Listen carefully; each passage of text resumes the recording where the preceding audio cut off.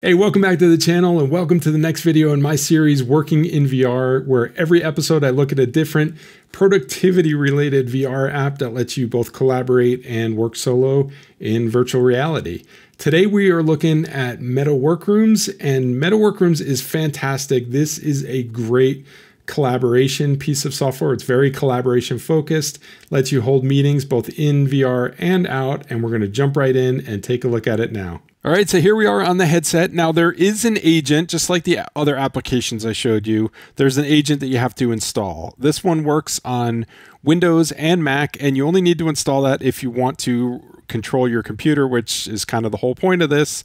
So after you get that installed, all you need to do is download the Workrooms app from the App Store that's built into the headset, and then go and launch Workrooms. Now, when you go in here, you need to create a desk because this will allow you to see your keyboard in a pass-through. So we're going to go ahead and create our desk, and all we're going to do is just grab one corner over to the other corner, let go, then we're going to put our palm down to get the height, and we are going to confirm. I'm going to skip the headset adjustment and then go into Workrooms. Now, as with my other videos, this is not going to be a full tutorial on Meta Horizon Workrooms. If you want to see that, I'm happy to do a video on that. Just let me know down in the comment section. This is just going to show you how you can be productive in here. Now, the most basic form of being productive in here is controlling our computer and having virtual displays in front of us. So let's go ahead and do that. Now, as you install that option, you'll see multiple computers kind of show up on here. Right now, we just have the one MacBook Pro, but we would have additional ones if we had this agent installed on other machines that were turned on. So let's connect to the MacBook Pro. Now the MacBook Pro has one screen. So when we connect, it brings up our screen and we have it in front of us, but you see that we have spaces for two more displays. So we can very easily add another display just by hitting the plus. Now that functionality works on Mac, but it does not currently work on Windows. They're going to be adding that, but I have a tutorial on how you can do some virtual displays in Windows. So I'll put a link down in the description if you want to see that. And that's a way to get around this limitation in Workrooms for Windows. Now we can go ahead and just hide this for more real estate. And, you know, we have these two displays. If we want to change the orientation of them, we can just kind of drag it and say we want this one on the left. We can drag it over. So now that one's on the left. This one's in the center. Now say we want to shift the whole thing over. We don't like this orientation. We can either do it down here and move it, or we can just come up to here, move it to center, and that'll just shift everything over. So now that blank screen is on the left. Our primary screen is in front of us here. So in its most basic forms, we are productive. We have access to our display. We can add up to 3 displays. So let's just do another one here and move that back to the center. And then we're going to move everything back. So now we have 3 screens in front of us. We can rotate around and look at them. Now that's the limit to it. You can't change the size of these screens. You can change the resolution, but you can't change the size. You can't change the position other than these 3 positions. You can't have them float around. They're just fixed in here, but they're very clear. The latency is very low in here, and we can do anything we need to on our computer. Now, that's the solo working aspect of Meta Workrooms, and it's pretty powerful.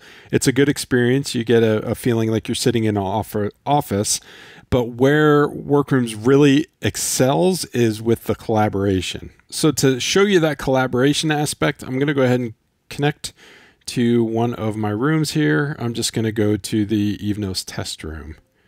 So now what this is doing is this is connecting to our room, and from this room, people with MetaQuest headsets can join this room through an invite that you can provide them. But the cool thing is people outside of VR can also join this room via video conferencing. So this is the room. You can see I put my custom logo up there. There is some customization you can do. And right now there's these 4 seats. There's the board up there that you can draw on. And when people join the conference through a link outside of VR, they'll show up on this screen and they'll be able to see what's going on inside this room. And I'll show you that in just a minute. But before I do, I want to show you some of the other rooms. So this is a great collaboration room. And again, I'm not going to show you all the details, but I do want to show you this, that you can come in and customize this room and change it to these different layouts. So this breakout room is great because we can have multiple groups in here having private conversations. So as each group is at one of these tables, they're kind of in a bubble, and anybody at the other tables will hear just the light conversation. They won't really be able to hear the detailed conversation. But if somebody is sitting at the center seat here, they'll be able to be heard by all these breakout tables. So this is a great way to, you know, have people in your conference and then go into a breakout room where you can have private discussions, and then you can all come back into maybe a meeting room. Once the breakout session is over, it'll bring all those people back in and we're in a meeting room. Now, we're not limited to these 4 seats. As people join, we'll be able to resize the room, and we can resize the table to accommodate the people that are in here. Now, there's different room themes. This is just one of them. I'm not going to go through all these because it's not really critical to the productivity aspect of this application.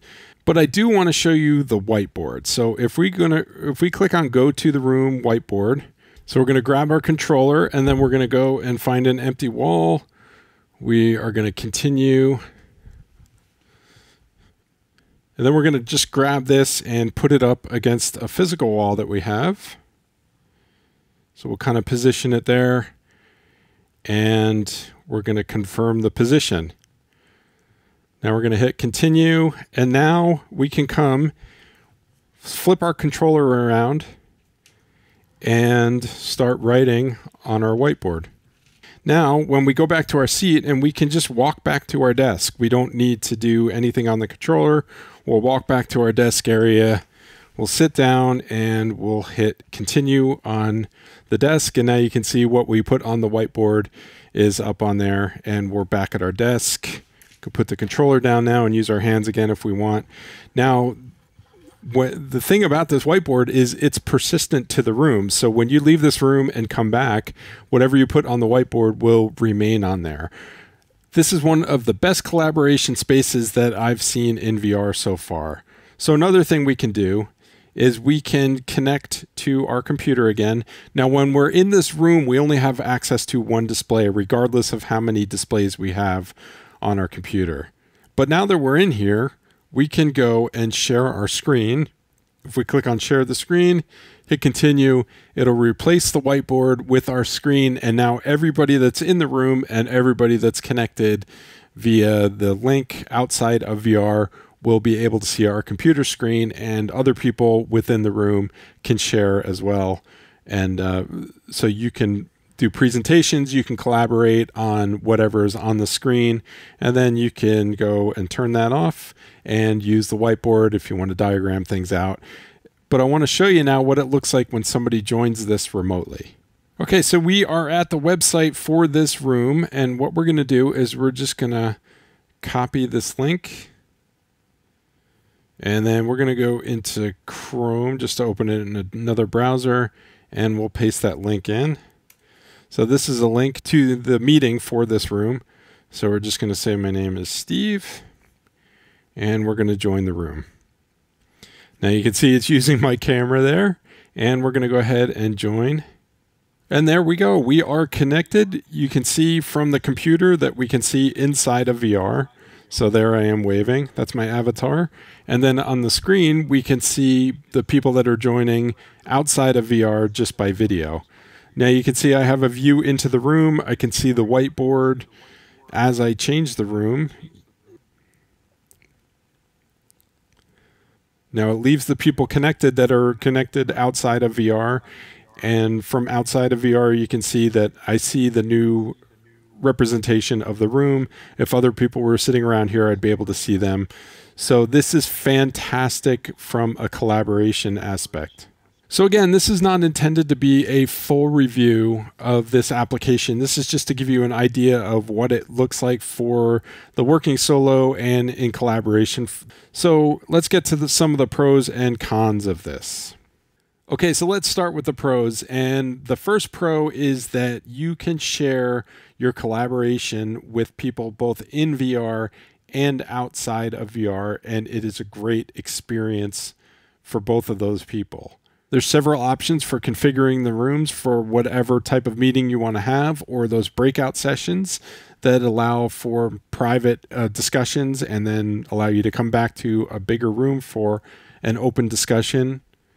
We have that very large, persistent whiteboard that'll stay there through the sessions, and even if everybody leaves the room and then comes back at a later time for another meeting, whatever you put on that whiteboard will still be there.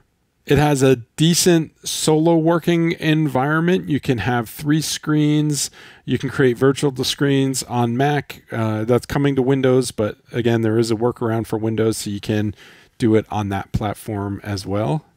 The next pro is this optional pass-through to see your keyboard or your laptop or whatever it is that you're using. And if you move that over to the side, you can even fit the keyboard and the mouse here to get a full view of your desk. That's huge from a productivity standpoint.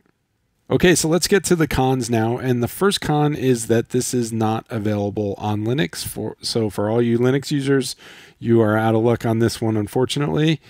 The next thing is that it's only available on the Meta headsets. It's not available on Pico or Steam VR or anything like that because it is a Meta product. So I don't see that this will be expanded out to other platforms. I could be wrong, but I'm not seeing that anytime in the near future.